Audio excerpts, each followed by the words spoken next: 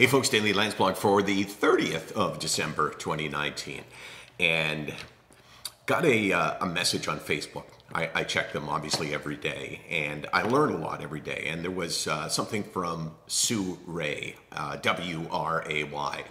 And she, and it was public, right? So it's not like I'm breaking her trust, but I wanted to talk about something that she said. She talked about how she left school 2.5 years into university because she had to deal with her sister's mental illness and her own mental illness as well.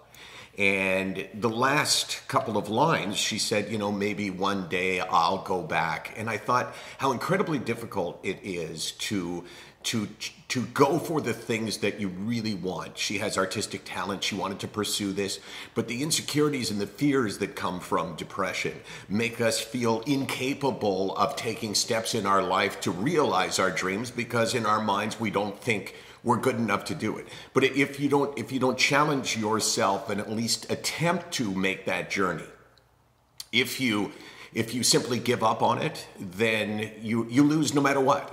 So I kind of look at it this way, and I don't suggest for a second that any of this is easy, but I kind of look at it that, number one, if you don't give it a shot, then you failed right away. So why not give it a shot, and there's a chance for success. And it's like you're closing your eyes and you have to walk, and you're walking with confidence even though you can't see where you're going, because you're in circumstances that, you know, maybe you know where the furniture is. So here I am with my eyes closed, I'm walking into the dark, and yeah, you know what? I could stay where I was and not move, but then I wouldn't experience anything. So yeah, maybe I'm going to fall. Maybe I'm going to stumble. Maybe I'm going to bang my knee and I'm going to curse myself. But when it comes to opportunities in our life, if there's things that you want to do, I beg you to try and go for them and challenge yourself to do it, because I can tell you that when you don't go after what you want, when you resign yourself to the idea that, hey, because of my mental illness, I can't do the things I want to do,